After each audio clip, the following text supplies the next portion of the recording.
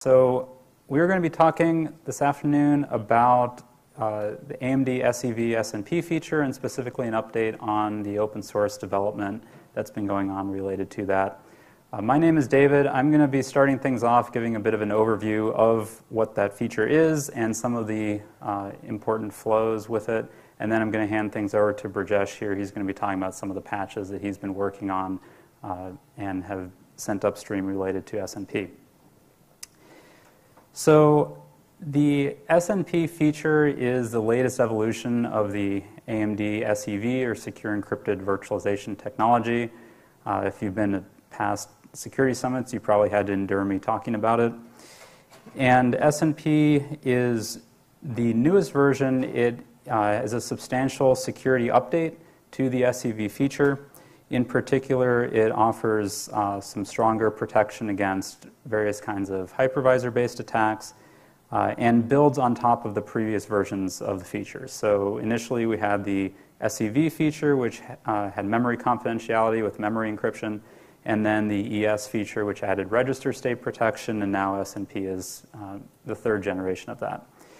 The initial SEV and SVES features are currently supported upstream. They've been supported in hardware since the first generation EPYC server processors. SNP is the newest version. It premiered in the third generation EPYC processors, which became available, I believe, in March of this year. And this is our entry into confidential computing. I mean, this is our confidential computing solution. And it can be used in a variety of use cases, but you can think of public cloud as being a primary use case for this type of technology. So as far as the threat model goes, it's very similar to other kinds of confidential computing technologies. The trusted components include the AMD-provided silicon, so that's the CPU hardware, as well as the AMD-signed firmware. And then, of course, we trust the operating system within the guest VM itself to do its best to protect itself. Everything else is untrusted, so the hypervisor, the other VMs in the system, external devices, etc. The threat model goes into specifics of what we are and are not protecting against with this generation of the technology. I talked more about this in my presentation a couple years ago. We also have a white paper that goes into these in more detail. As a summary, though, we have a few big categories of things. So we have confidentiality protection, which is primarily handled through the AES engine in our memory controller, so we encrypt the guest memory. We have integrity protection, which prevents the hypervisor from manipulating or corrupting guest memory, and I'll talk a bit about how that works. We have some physical access protection for things like cold boot attacks, which is again accomplished through memory encryption.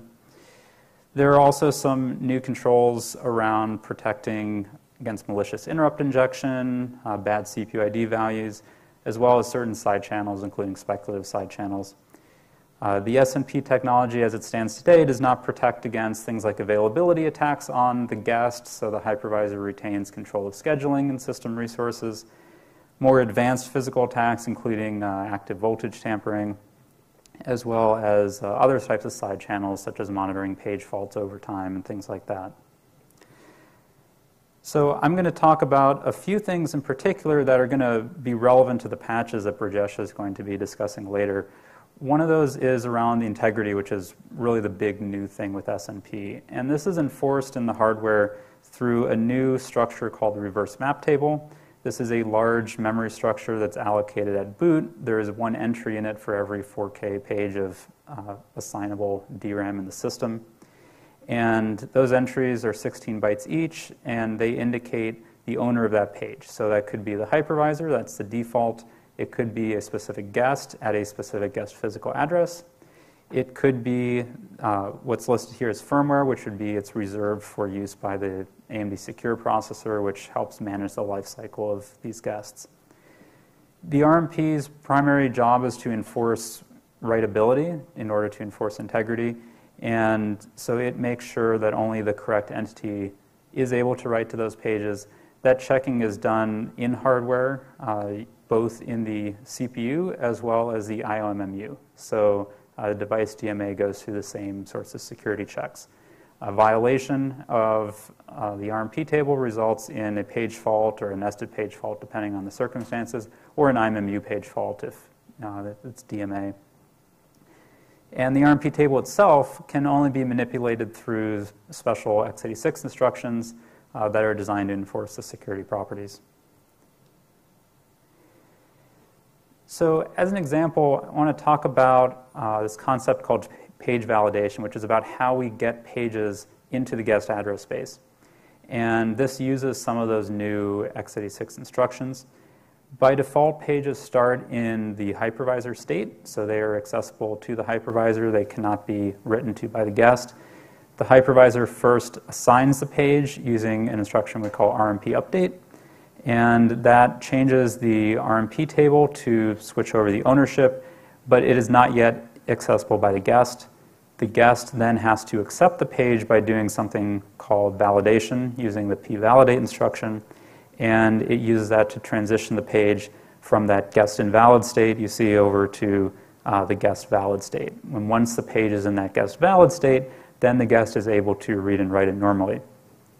I should mention that this is specifically for private memory in the guest, so memory that the guest does not want to share with the hypervisor. We also, of course, support shared pages, which are accessible by both and are used for things like DMA and hypervisor communication. Those pages stay in the hypervisor state. So when the guest accesses memory, it can access it either as encrypted or unencrypted using something called the C-bit. And if it accesses the page as unencrypted, it should be a hypervisor state page. If it accesses it as encrypted, it needs to be a guest valid page. And this two-step page validation sequence is very important for security, and there was a discussion about this on the mailing list upstream recently, I believe, that page validation ensures that there is only one GPA to SPA translation that's valid at any given time for that GPA. And so it's very important that the guest OS does not execute pvalidate multiple times on the same GPA, because that could potentially create multiple GPA to SPA mappings that a malicious hypervisor could switch to at will. So it's important that the guest tracks what page it's validated and make sure that it never double validates a page. So the next thing I want to talk a little bit about is the launch flow, since that's, of course, how we get started. The launch starts with a plain text image, which I think is rather common in this area. And the hypervisor works with the AMD secure processor to get the guest going. The AMD secure processor, for those who aren't aware, is our little embedded security subsystem. There's an ARM core in there and some crypto hardware. And there's an API that, and we have the specs for this on our website, with the various commands that the hypervisor can call. And so the first things it's going to do is it's going to allocate what we call a guest context page that contains information about the VM. And then it's going to call this activate function, which will generate a random encryption key and assign it to that specific VM. The next step is we're going to go through this launch process. So there's a launch start command that creates the context, and then the hypervisor can call launch update multiple times to add memory pages into the guest, and then finally a launch finish command that closes the context. The initial memory image in the case of the open source patches typically consists of the OVMF image as well as the CPU register state, so that'd be the reset state for the VM. And then there's a few other things in there too. So going into a bit more detail there's actually 6 different types of pages that you can add as part of the initial VM state. The most common type is the normal page, which is just a standard data or instruction page.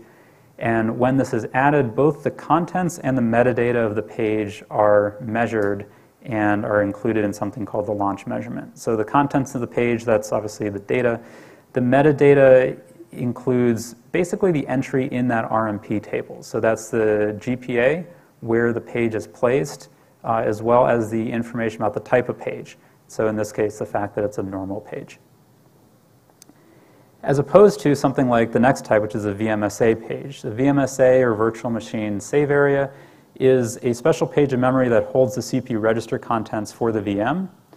And these contents are arbitrary, so you can specify whatever reset state you want. In the case of Linux, we typically use the standard x86 reset image.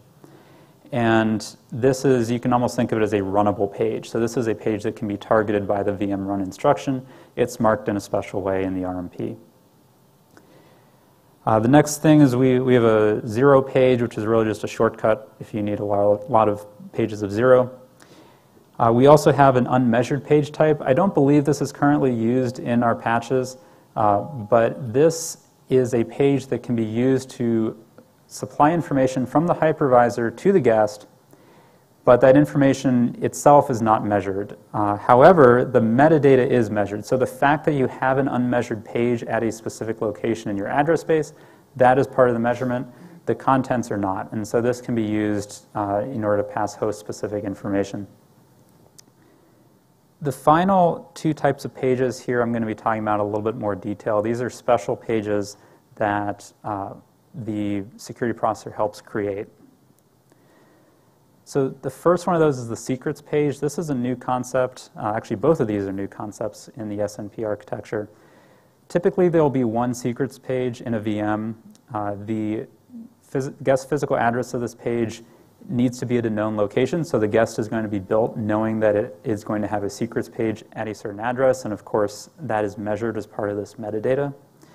And there's a structure in our spec that defines what's there. There's some information such as the actual family model stepping of the silicon, which can be important for some reasons, some fields to help with live migration.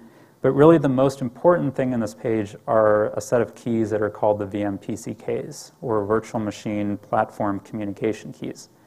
These are AES GCM keys that are used for secure communication between the guest VM and the AMD secure processor.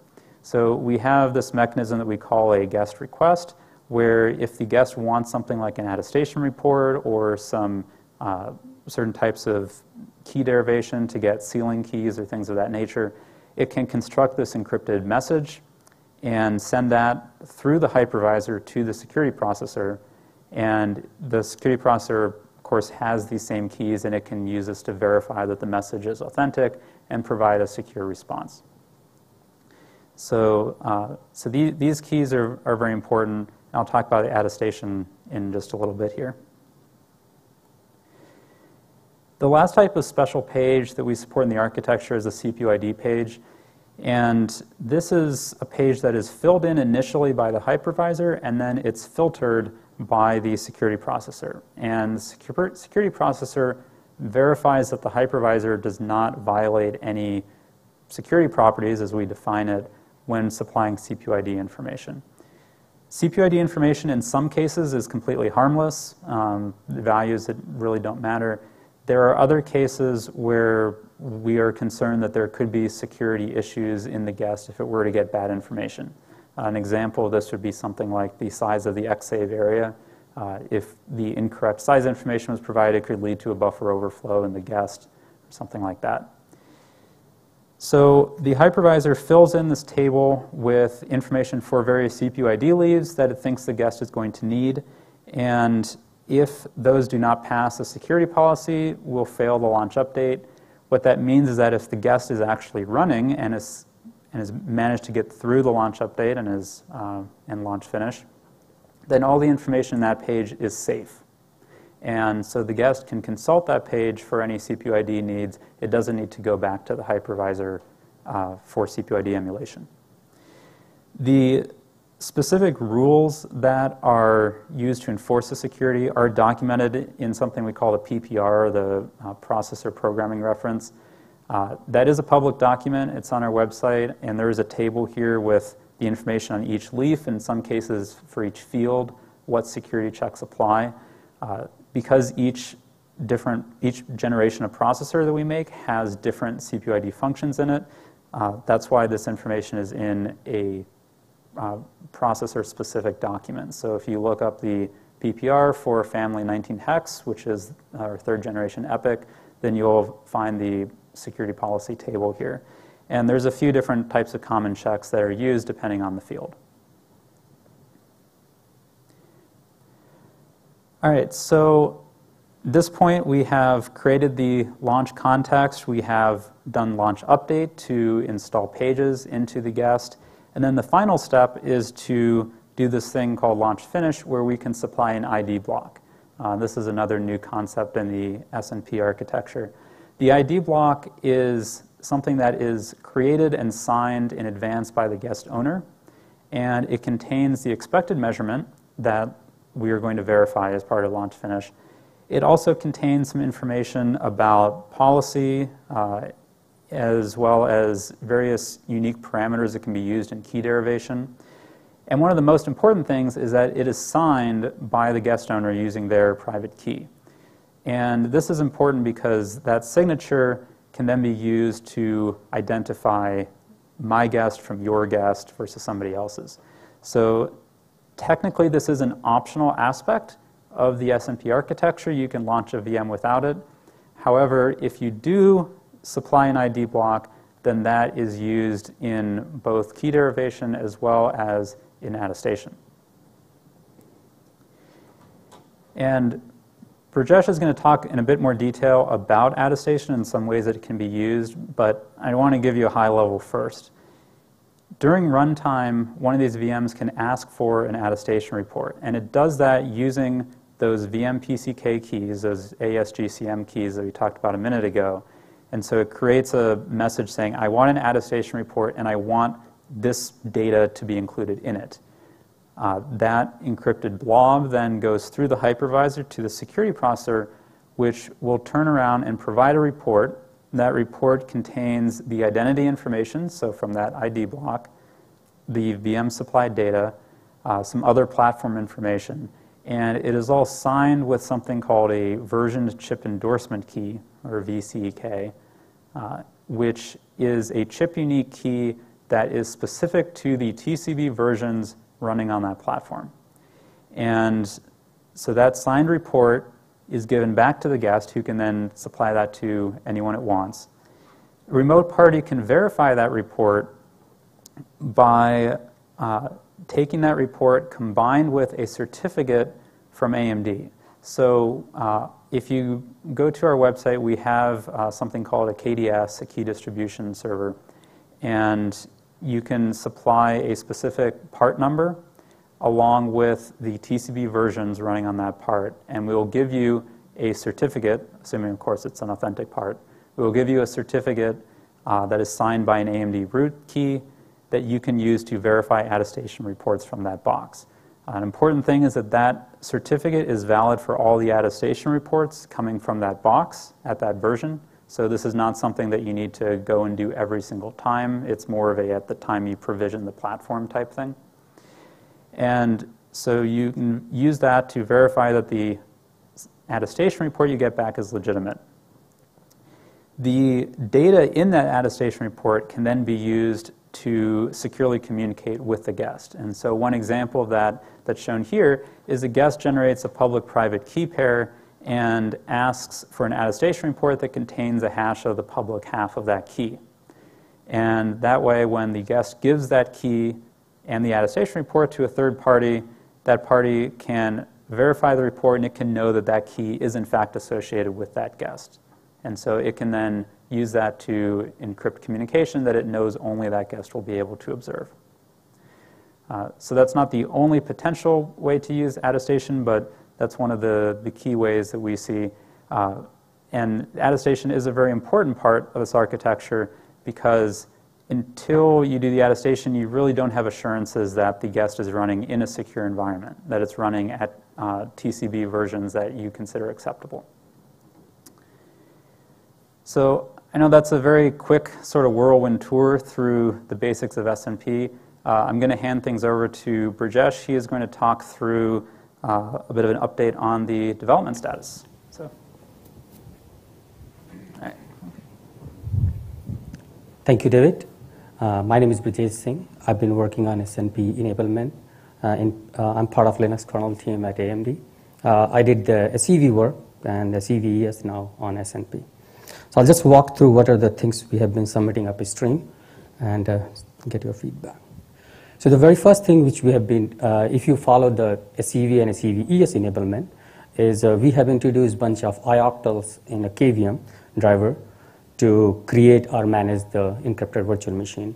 So in a CV case, there was like these ioctls for SEV initialization, launch start, launch update, and all those things. The similar concept is there in SNP. So with the now KVM will have more support called SNP init, which can be used for initializing the context, and it can allocate the ACID, because one of the things with the encrypted guest is it need to use a particular specific ACID range. So with the init, we allocate that ACID, and with the launch start command, which David just talked about, can be called by VMM with all the parameters given to it, and KVM will take those parameters, pass it down to the security processor. And launch update, same. It will take all the parameters given by the QMU or any of the VMM and pass it down to the KVM, and KVM pass it further down. While passing these parameters down, KVM also does some pre-processing. For example, if VMM gives guest memory or basically guest BIOS, and that BIOS might be put in the virtual address space, and KVM will go and find its corresponding system physical address space and call the PSP firmware commands to encrypt the pages. And then finally, it calls this launch finish is there, which can take all these various parameters like ID blocks and all those stuff and pass it down to the KVM. So one of the new things which, as David talked about, is in SNP architecture is we allow guests to communicate to the PSP through the guest message request. So there is one of the things which we have been adding is controlling how many guest requests can come from the guest owner, because it can call the starvation. A malicious guest can just start issuing all these bunch of the guest requests to the PSP and could compromise or create denial of service attack. So with these ioctls, we can limit the number of the requests you can receive. And for the QMU support, what we have done in the past, there is a new object we added called SEV guest. So basically, you take the current QMU command line which you used for launching a virtual machine, you add the SEV guest object in the QMU, and it automatically becomes an encrypted guest.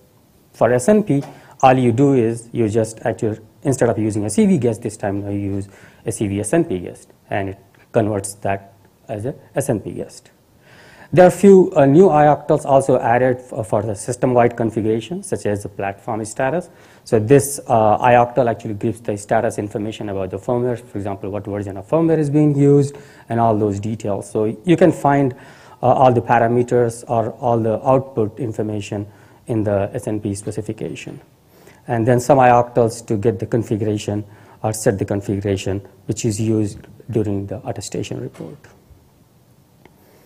So next is the GSCV version. So one of the things, if you follow the SEV development, right, from SEV ES, the registers are encrypted. In SNP, registers are also encrypted. So what basically that means is whenever guest is doing something which causes the world switch, the registers will be encrypted. Guest hypervisor will no longer able to access those registers. To help that architecturally, there is a notification which goes from the hardware to the guest, telling that guest there is non-automatic exit happening, and then guest can validate what are the register states it want to expose to the hypervisor, and then so that all this contract is being done through this GHCV called guest host communication specification. So this specification was developed during the CVES development, and now we extended it to add few more non-automatic exit to support the SNP. So there are a bunch of, you can see many of them. I'll not go through each of them. I'll just go through some important one. So one of the most important one is the page state change. As David was talking that one of the things which we need to do is before guest accesses a private page, it need to validate that page. And validation is two-step process. First, you transition a page in the RMP table, then you call p-validate. So the page state change VMG exit can be used by the guest to ask hypervisor to add a particular page in the RMP table as a guest private page. So that's the page state change exit. And also then there is new VMG exit which can be used to query the feature supported by the hypervisor, because in SNP there are multiple features available, and it's possible that hypervisor may implement certain feature, other feature may not be yet available. So through hypervisor feature VMG exit, a guest can query what are the capabilities of that hypervisor and then act accordingly. And then another one is the guest message request. So this is the VMG exit which a guest can use to issue a request to the PSP about the attestation report or the key derivations and all those things. And then there are a bunch of other VMG exit which is mainly done to support the restricted interrupt injection. So those are like AP create and adorable pages. You can find all these detailed information in the GSCV specification. The link is there. So let me go through the page validation, because it is one of the very important part in the SNP, right? And so page validation, if you look at the specification, then there's this VMG exit called PSC, page state change. And a page state change, VMG exit basically takes a structure, and so there is a structure here on the slide. The first thing which a guest does, it issues the VMG exit saying, add this particular GPA as a private GPA in the RMP table. So he issues the request comes to the hypervisor. Hypervisor goes, finds that system physical address for that page, and then uses the RMP update instruction to add that particular page in the RMP table, then resumes the guest. Guest would go and call a p-validate instruction to make that as a final step as a private ownership of the page. So this entire process, when you can actually, through VMG exit, we can batch multiple requests at a time. So you can go up to all the way up to 253 entries. And one of the things in the page state change request is the page size. So guest can actually say that he wants to add this range of the GPA as a 2 meg. So you can do 2 meg operation. And it is just a hint to the hypervisor that guest wants to add this as a 2 meg. Hypervisor may choose to add those pages as a 4K, because if he's not able to back those as 2 meg, then he may choose to do as a 4K. So in that case, when the guest will go and try to validate the page as a 2 meg, he will get the error. P-validate will give the error sign like size mismatch. So that's a hint to the guest that the page size which you requested was not honored by the hypervisor. But then guest can go and use the smaller size, which is 4K, to validate those particular range.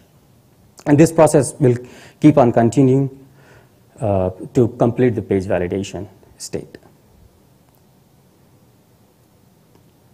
So one thing in the integrity in the RMP table check which Davis was talking about, right, there are two types of RMP fault can happen. One is the RMP fault can occur during the page walk from the host, or RMP fault or nested page fault can happen when the page walk is happening from the guest side of it.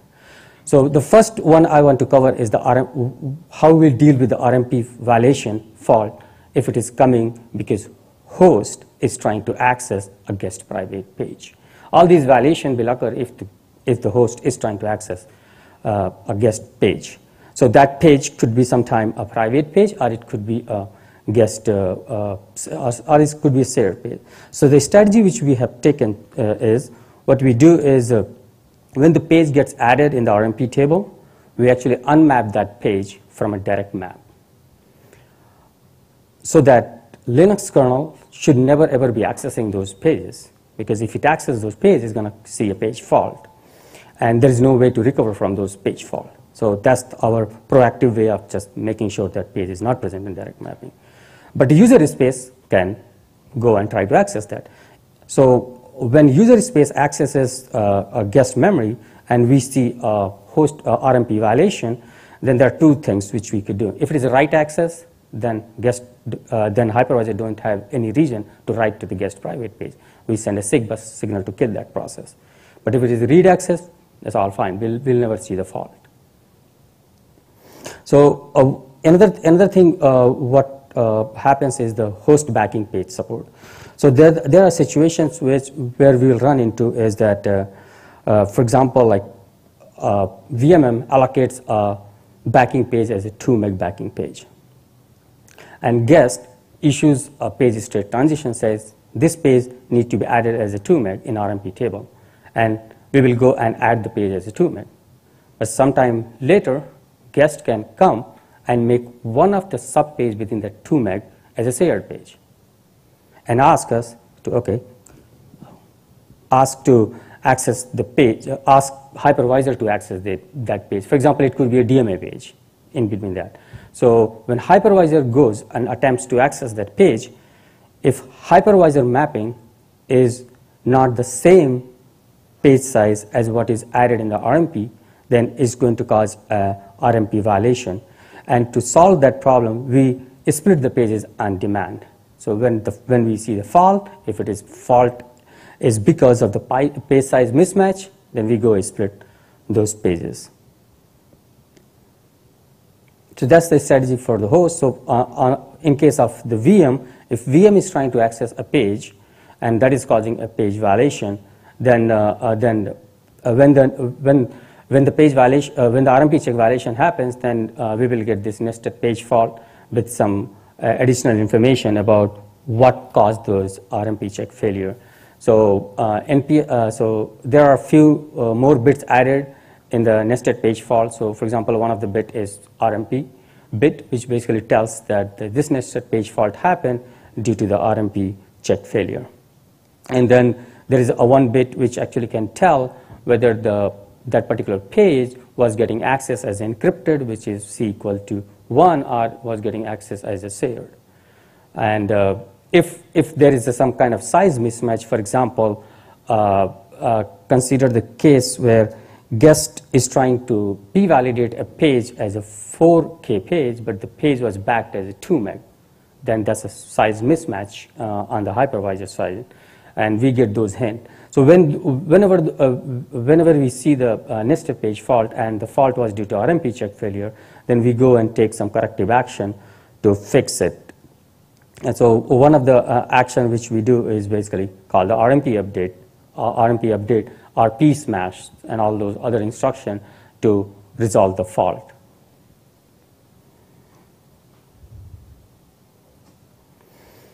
So yeah, there are multiple ways on how the page validation can be approached or can be done here, right?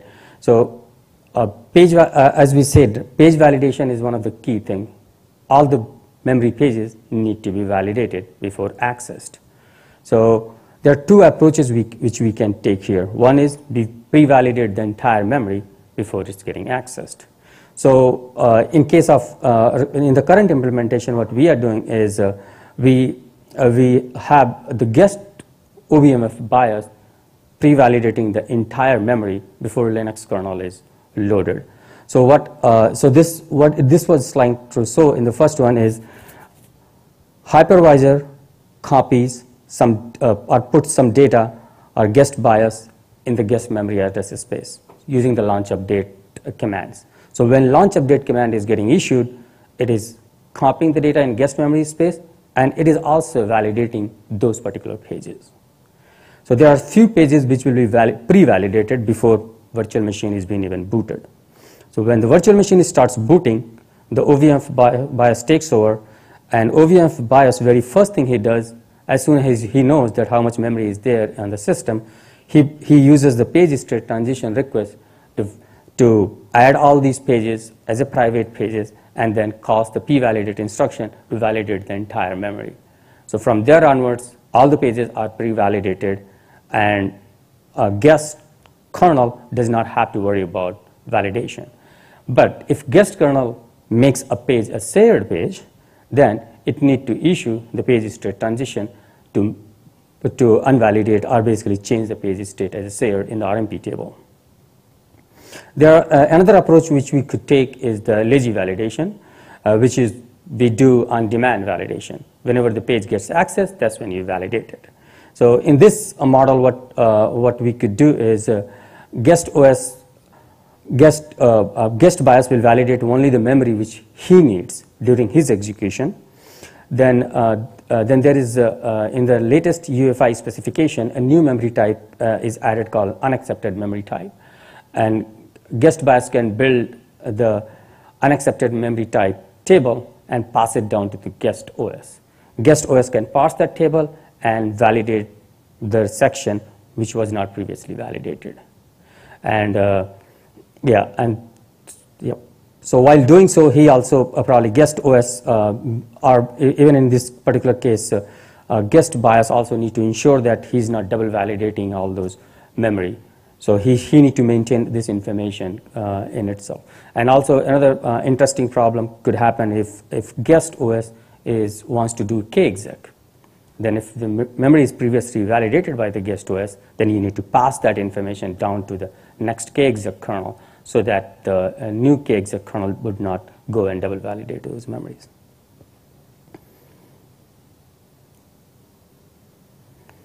So next thing which we added in our kernel is the VM attestation driver, as Davis talked about it, right? So one of the things which SNP provides a method by which a guest can talk to PSP. And to talk to PSP, it need to call the VMG exit specified in the GSCB specification. So for that, we wrote a driver called SEV guest driver. It provides few ioctals to the user space, and user space can call those ioctals to send the request down to the PSP. So from user interface point of view, it's very simple. They'll just open the device driver and issue an ioctal to it, and kernel driver will go construct the entire packet, because when you're sending a request down to the PSP, that request need to be encrypted through one of the key provided by the secret bit.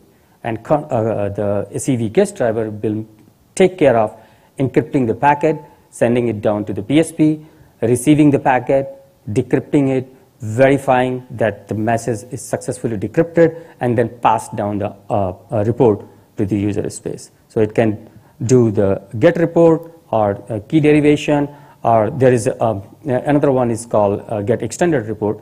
So the idea behind the get extended report is the same as the report, but it provides some additional certificate which can be configured. A system-wide configuration can be done by the hypervisor, and this was done through one of the ioctal, which I talked about in very start of the presentation. At AMD, our colleague Jesse and Liam, they have been developing example application. We're calling it SEV guest driver, which actually makes use of this attestation driver to query the report and verify or validate the entire chain.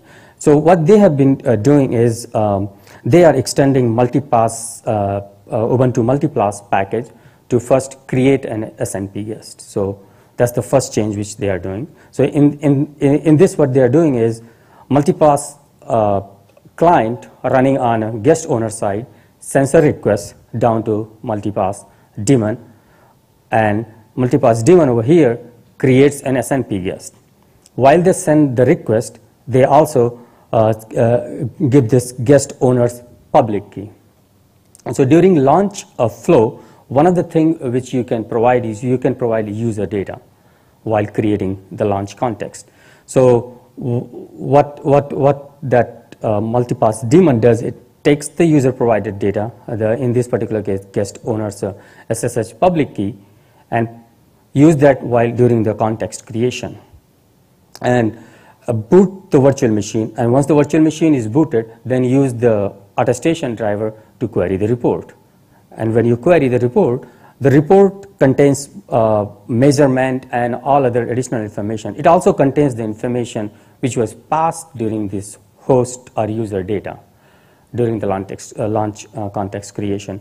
They take that data and give it back to the multipass client, which goes and verifies the entire certificate chain.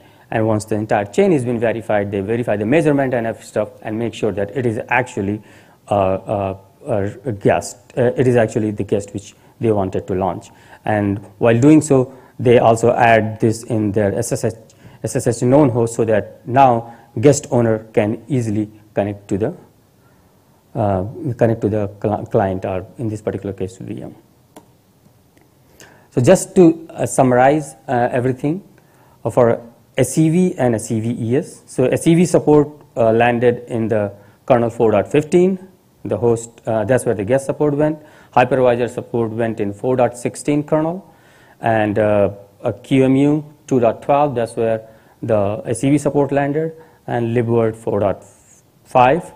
And from a distribution, distro point of view, I think from Ubuntu 18.04 has the SEV guest support, and then later version of Ubuntu or Fedora have support for SEV hypervisor. All the RHEL have a good support for this. And yeah, SEV is recently landed. And one thing which we are right now working on is the live migration support for SEV and SEV-ES. So let me quickly go to the SEV-SNP. For SEV-SNP, I've been submitting the patches for almost 4 to 5 months. We have been getting very, very good feedback from the community. And so far, we have reached to the version 5. We are feeling pretty confident that things are going in the right direction. And for guest OS, for guest BIOS, we have been contributing to the OVMF. And this slide says it's version 6, but actually recently I just submitted version 8. So we are getting pretty close over there. I think guest BIOS patches are in very, very decent shape. What we have, because SNP is very complicated feature, right? So what we are doing is we are doing base enablement first, and then we will keep on adding the supports as we progress. So what we have support for right now is the guest driver, which you can use to carry the attestation. And then a thing which David talked about, the CPU ID. So the guest kernel as well as the guest BIOS, they use the CPU ID page to get the CPU ID values instead of going to the hypervisor. And in the current support, we go with the pre-validation approach where OVMF validates the entire guest memory, and it supports the multiple vCPUs. Yeah. So where we will be focusing after the base enablement is the restricted interrupt injection. So one of the things which SNP provides, optional feature is to partially disable the interrupt injection interface from the hypervisor. And then hypervisor can use this newly defined exception vector called #HV to send an event or interrupt to the guest. And then the GSCV specification has good information about how all those things can be achieved. And then we will be also working on lazy validation stuff, where we can speed up the boot time. Then we'll work on live migration support. And another thing I'll just touch base real quick is the VTPM support. So one of the things in the SNP architecture provides is the VMPL, virtual machine privilege level. So here idea is that you can divide the guest address space into multiple privilege levels. So what we can do is, for virtual TPM, one thing which we could do is, we could take and run a code in the VMPL 0, a separate code in the VMPL 0, which is called SVSM. So this is the specification proposed by Microsoft. They have proposed a specification called SVSM, where they are defining what are the things can be. SVSM can provide a bunch of services, and they are defining what are the services SVSM can provide. And in this model, it's pretty because when you divide the virtual, when you divide the address space, then you need to. There are certain instructions which lower VMPL cannot do. For example, p-validate. Lower VMPL cannot do that. For that, it has to go to the VMPL 0. And when it goes to VMPL 0, that's the specification we'll give. I think I'm running out of time. So just to conclude everything, the SNP support, all the patches are available in the GitHub. You can download it from there, and the full and this will, if you have Epic processor 3rd generation, then this all should both work there. And yeah, and please give us a feedback, review feedbacks and stuff on the mailing list. Thank you.